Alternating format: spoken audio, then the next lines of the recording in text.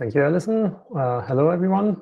Yeah, we are going to look at how to package, release, and deploy our applications on Android, and specifically the recent work in that area. When talking about Android, I mean both the completely free software, Google free variants like LinageOS, as well as the proprietary variants, like most prominently the Google Android. From our application point of view, those two are essentially the same. We don't use any of the proprietary extensions anyway. And what motivated that recent work is somehow the problem that we have a number of our applications that actually work on Android and would provide value there, but they are simply not available. And in parts that is largely our problem, because we don't have the situation like on Linux where we have distributors taking care of this. In this case, we are the distributor ourselves, which means we have to do all the work. And that work is a bit more than just adding a tag in Git, right? First of all, we need to build actual release packages. They need to be optimized for size, because the target platform is mobile and size and transfer volume is constrained there. We need to build from release tarballs to have the translations included. We end up bundling a whole lot of third-party dependencies, which means we have to look after their licenses as well as the licensing of our own software. We need to have our packages in the corresponding app stores, as side loading on Android is disabled by default and heavily discouraged. So practically, you have to be in the App Store to be available. In order to be in the App Store, we need the application metadata, logos, screenshots, translated description text, and all of that. And if you're looking at all that list, and remember that we have 9 KDE gear releases a year at least, and 12 Plasma mobile gear releases a year, times number of applications in parts times of number of translations, right? That quickly gets out of hand. So we need to automate as much as possible of that in order for it to be sustainable. The current situation, where current refers to early April when I wrote the talk proposal, there is very few of our applications actually available on Android. For example, KDE Connect, Krita, and gcomprey. They all use their own custom solution for building, packaging, and distributing, in parts because they have very special requirements, but in other parts simply due to the lack of a better solution. Next to that, we have the nightly build system on Binary Factory. So there we have about 25 apps that get daily builds based on the latest developments, and have those put into a dedicated F-Droid repository. That system is heavily optimized for low maintenance and a low barrier of entry. And that comes at a cost. There is very little there in terms of custom or ability to customize the packages. Dependencies are auto-determined from the dependency metadata. There is no way to customize build flags or select which version of a dependency gets included. So that's not ideal for polished release packages. It is based on the Android Docker SDK that we also recommend for local development, and it's using in parts the same tools. So that makes it very easy to use, and the results you see locally are very, very similar to the results you see in that system, which also helps to work with it. And then if you look beyond Android, the standard solution we have for the other platforms there is Craft. And then, of course, there is immediately the question, can we use that for Android as well? That will allow us to reuse all the existing package definitions and build instructions for pretty much all our applications. They're already present for Windows, macOS, and Linux App Image. And not just reuse that and like sharing the entire build definitions going forward, which would be a big plus. Craft is also much more tuned towards building actual packages. So you have a lot more control over what exactly goes into the package. That starts with building from release tables. We get translations. You can apply patches to that if necessary. You can pin dependency versions. You have full control over all the build flags, and so on. On the other hand, there is the problem that Craft has no notion of cross-compilation. And that is something we need for Android. Right? We are not building on an Android system. We are building on, say, a Linux system for an Android target. And the other problem is that Craft is used to decide itself what goes into the final package and drive that process, while on Android, that is done by the application build system. About 2 months ago, we nevertheless managed to get that to work by cheating a bit.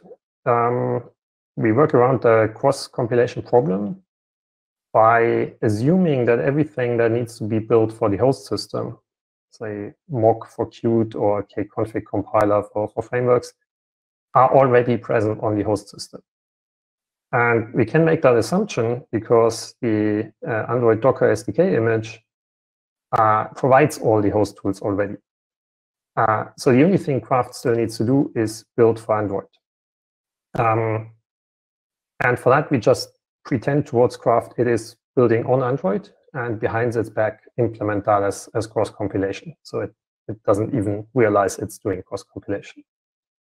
And that actually works quite well. For any package that is using a standard build system, that is largely transparent. And especially for our own stuff, the most you usually need to adjust is maybe tweak dependencies a little. Like on Android, you might not want to have a dbus dependency. But that is very straightforward. There is more fun to be had with dependencies that use their own custom build systems. But at least the crucial ones, so the dependencies of Qt and so on, they are already covered and working. And we have that deployed on Binary Factory alongside the existing system for the other platforms. And you can enable Android builds there for your application using exactly the same mechanism. So there's the enabled projects YAML file. You just put your project in there and then select which Android architectures you want to have covered. There's currently 4 of them supported, x86 and ARM, both in 32 and 64 bits. And then your package gets built and it's running through basically the same pipeline that we also have for the existing nightly build system, which means transferring the package to a secure system, getting it signed with the official KDE key, and then put into a separate F-Droid repository for that. So you can immediately test the result on your phone. There's 2 build modes supported, release and nightly. Release builds the latest release tarball, and thus also gets you translations included. Nightly builds the latest development from Git. That gives us the option to replace the old nightly build system with that system as well. That will have the advantage that we have unified everything on Craft, and we only have a single system to maintain. On the other hand, as I mentioned, the old system has the advantage of having a very low barrier of entry. That isn't the case on the same level for Craft. So there is a bit more complexity to learn in order to get started with this. During the past days, we discussed ways to simplify this and to improve the documentation. So we might get to the point where we can actually replace the old system with the Craft-based nightly builds as well. But that is still under discussion. Okay, so now we have the package built, and it hopefully contains everything we need. That isn't good to go yet, though. The problem is that while there's everything in there we need, there is actually quite a lot more than that in it. If you have ever looked at the nightly build packages we had so far, they are all quite large. So we need to trim them down. And as with any optimization problem, the first thing we need is a way to measure what we are changing. There's two useful tools for that in the Android SDK, the APK Analyzer command line tool, and the corresponding UI for that in Android Studio. If you just open one APK in there, you get an overview on which parts contribute how much to the needed space. But more importantly, it's able to compare two different APKs of the same application, and then you can nicely see how things changed if you applied some of the following mechanisms to it. And then we get to ways to actually optimize the content. And the first thing to look into is do not install anything you don't need. And that goes both for your application as well as for all of your dependencies. Common example, man pages might be nice to have on a Linux system. They're utterly useless in an APK. So look out for build options to exclude stuff like that. If a dependency doesn't provide them, consider adding them. If it's about stuff that will never be useful on Android, and if not Android, conditional around the install commands might be good enough already. And that anything that isn't installed will never make it into the package. So that is the easiest way. The second thing to look at is do not link against stuff you don't need. And that also is something that goes both for your application and for your dependencies. And that is, or the common offender for that is Qt widgets. That is a fairly large library, and it's something where a lot of other libraries have optional dependencies on. So just by being present, they end up linking against it. We have meanwhile addressed that for Qt SVG, for Qt quick controls, and for K-notification. That is common dependencies of our applications. Those will no longer drag in Qt widgets. But you might encounter that in other dependencies. And then it's usually a smaller build system change to resolve that. Then the third part to look at is plugins. the way plugins end up in a package is that the build system looks at the Android dependencies XML files of all the libraries you link against. And those files can specify which plugins or which plugin types are supported by those libraries. And then all those plugins get pulled in.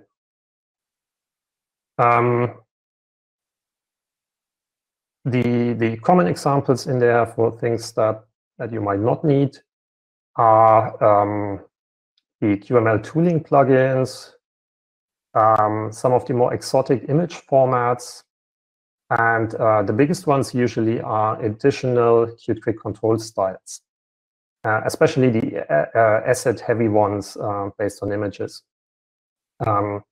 Fusion, Imagine, and Universal. So excluding those is often useful. The way to do that is using the packaging options exclude list in your build.gradle file. If you do not have a build.gradle file in your application, there's actually a default one shipped with Qt that is being used. So copy that next to your Android manifest and adjust it. And finally, there is a similar exclusion mechanism for asset files. That is basically anything that goes into user share on Linux. So all kinds of data files. And anything you couldn't get rid of in step one, maybe because it's very application specific, is something you can handle here. Say translation catalogs for a dependency where you're sure you're not using the translated messages, then you could remove that in this way. I mean, translation catalogs are usually very small, but they multiply by many different languages, so that can be worsened. Slight problem with that is that the asset ignore pattern, unlike the plugin ignore pattern, uses a very bizarre and limited syntax and needs to be squeezed in a single line. I have a link to a blog post on the last slide with some more details on that. And all that actually allows you to trim down the package quite a bit. As an example, KDE itinerary started with around 40 megabytes before all of that, without translations.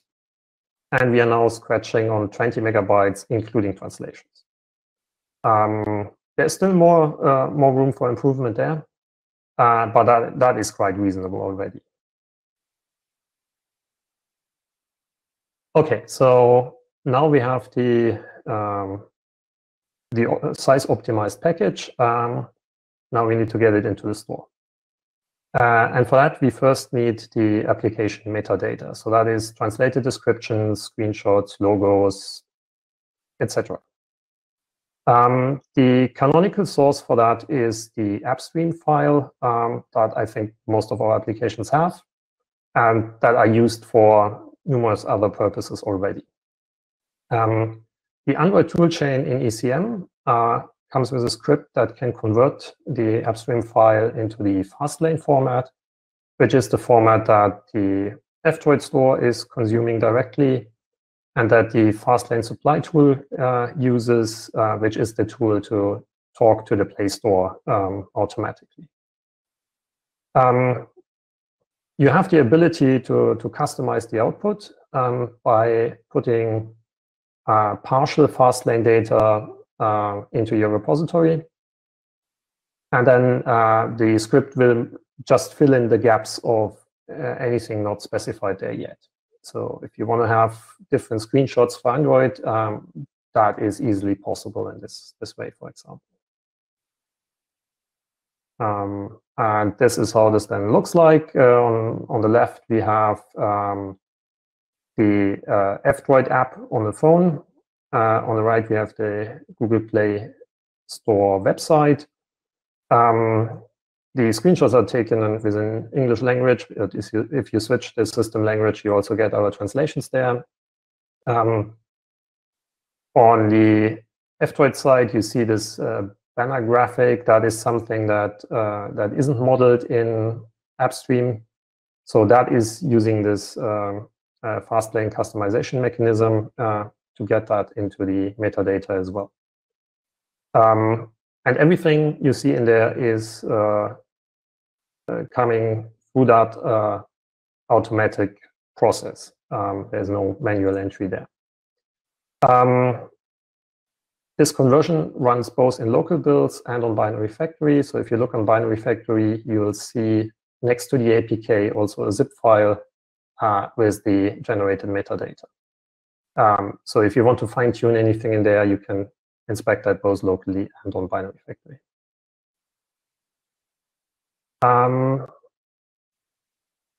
Right, and then we need to get this into the app stores. Let's first look at F-Droid. So F-Droid is actually less of a store and much more similar to what you might know from a Linux distribution. The app is more of a package manager, and there are multiple repositories with the packages you can install and update from. There's an official repository provided by F-Droid itself, and there can be arbitrary many third-party ones. Like I mentioned before, we have a few third-party F-Droid repositories for all the binary factory output. Those you would need to add as a user manually, though, so that is not ideal for discoverability. Better would be to be present in the main repository of F-Droid. That, however, requires that F-Droid builds the package themselves, right? They don't accept random binaries thrown at them. Which makes sense from a like security and reviewability and reproducibility point of view. Their system, however, is very much built around like the usual Android technology stack, so the Java and Kotlin. If we show up there with 30 C++ libraries that need to be built for multiple architectures, that doesn't really work that well. Nico has managed to do it once for Ktrip, but it is a very lengthy and painful process. So that still requires more work together with the F-Droid people on streamlining this and finding a way how we can manage that more sustainably. As a stopgap measure, we might want to look into getting at least our release repository added by default to the F-Droid client. Then as a user, you still need to set the checkbox to enable that. But at least you don't have to enter the long URL for that. And then we have the other store, Google Play. That has also its own pain points, just in different places. So to get started here, you need a Google account and get that registered with the KDEEV store account. That is something Alesh can help you with. And then you need to once go through the entire manual, the entire setup process manually. That involves filling in a bunch of forms. Most of them don't really apply to us. They are about to properly register for all the evil stuff you can do, but we don't want to scam someone out of their money or trick them into online gambling or whatnot. So this is usually just clicking no on all the forms. This process, however, requires review and approval steps from Google, and that can take a day or two. So that process takes time, even if it doesn't take a whole lot of work. Once that is done and everything got approved, we have the ability to automatically interface with the Play Store using the Fastlane supply tool. This isn't deployed on Binary Factory yet. I have a working prototype for the metadata, but that still needs some work because currently it triggers a manual review of the image assets each time we run it, and that takes 1 or 2 days. And if we run that process every 24 hours, we end up with something that just spams Google and will never finish. So that needs a bit more clever scripting to detect if we have changes in the image assets. But the screenshots I showed you earlier, that is already fully filled just by the automatic interface.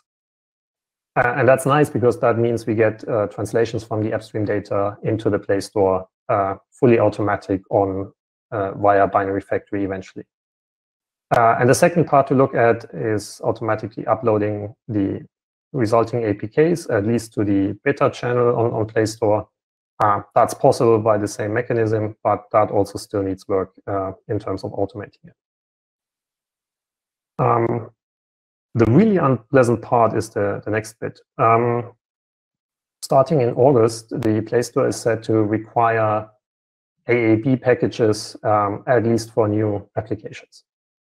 And that has two problems. One is we have so far we can't build those packages, and that potentially requires larger changes to how we do that, because they include all the different architectures, not just one, and we build them separately. And the second part is it requires handing over your signing key to Google. That's, of course, something we don't want to do for the existing one, as it would compromise the F-Droid repositories. On the other hand, you can't arbitrarily change signing keys because that will break updating existing installations. So that still needs some work in looking into. Yeah, and a few more things to look into going forward. It will, of course, be nice to have more apps and application maintainers participate in this and try the new system. To some extent, that has happened with the Feller brothers applying this to some of the Plasma mobile apps. As I said, there is more we can look into for further minimizing the packages, full static builds, for example, or minifying the QML code. There is the whole discussion that we had in the past few days as well on the QA process and the QA process automation. That also applies to all other platforms. That's something that matters for Android as well, of course. For license compliance, there is some interesting work going on from the KDE NLive people. They're working on extending K-about data and our standard about dialogues to also cover third-party dependencies. That would go a long way in addressing that part. There is the crash reporting feature in the Play Store to look into. Usable crash reports would, of course, good to have. But that will require that we generate the corresponding symbol files and deliver them as well. And then finally, once we have polished release packages available, there is the question, should they cost money in the Play Store? It's a similar discussion than what we had in the past days as well for the Microsoft Store on Windows. Only in the Play Store, of course, not in the free F-Droid store, and in order to support the KDE EB. If you're interested in a topic, we will have had a BOF last Tuesday. And there is the KDE Android Matrix channel and mailing list that you might want to join. Okay, that's it. Do we have any questions? Yep, we do have questions. Hello, Volker. Thanks for your contribution. I guess that this topic is going to be very, very important for the near future. So, from the questions, the first one is from Fabian. He's asking, have you tried to compile a custom Qt build with disabled feature? For example, -no feature quick controls to imagine instead of later removing files at the Gradle level? Yeah, we are doing this to currently still very defensively. I mean, we are stripping out some of the queued location backends, for example, that way. We are probably also going to enable that for the quick control styles. The problem is that that configuration is shared between all applications. So if we remove something that somebody relies on, that is a problem, right? We initially started with not even having queued widgets, but that caused trouble for some apps that rely on queue action, which in Qt 5 is still in queued widget, and only in Qt 6 actually moves to queued GUI. So we had to bring queued widget back. So it's a bit about finding the right balance on what can we do generically and which parts need to be per application.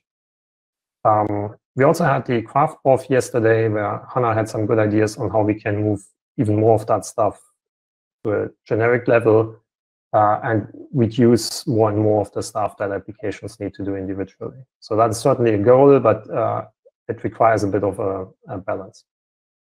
I see. Okay, the second question for now, there is just another question. Just if you attended the Academy in the first part on Saturday and Sunday, you already know that you need to check the QE widget in the chat room, in the chat room of the talk, to be able to add questions. Or you can also, from time to time, the other chat moderator will link the place, the URL, so where you can add the questions if you have troubles with the widget. The second question is a bit not exactly technical, is where does the banner image, not the application icon, on the Play Store come from? You mean this one? I mean, this one is, well, I color painted that together from the icon and the KDE icon and put that into the Fastlane override folder. So that's injected in the metadata, as that's something that we don't have in AppStream. That is, I mean, Google Play wants that as well, but I haven't found where it's using that. So far, I've only seen it in F-Droid. The image on Google Play is just a large version of the application icon.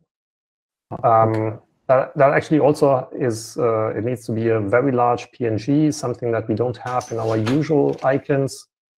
So that might also be something that you actually need to specifically create for Android. But if you have an SVG icon, that is very easy to do. Okay. In the meantime, we have another question asking about making apps paid in the Play Store. Are you aware that once an app is made available free on the Play Store, you can change it to being paid, or only by making a new entry? Yeah, as I said, I mean, this is an ongoing discussions on how we want to handle that at all. There were various possible ideas with having a free version and a for pay version, or having the pay as an additional upgrade, or yeah, I also think we will end up experimenting with different models for the different apps and see what works, right? I mean, the monetization of this is a nice-to-have feature for getting more money into KDE, but it's not something that is absolutely crucial that we need to get right from the beginning. But yeah, I'm aware that there's certain restrictions on the App Store, and they keep changing, and we'll need to work with this.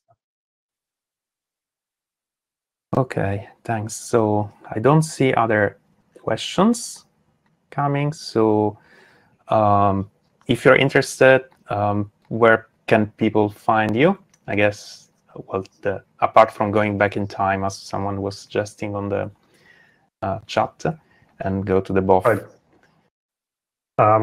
Yeah, I think the best place for that is the KDE Android Matrix channel and the KDE Android mailing list. There, the people involved hang out, right? Myself included. Okay.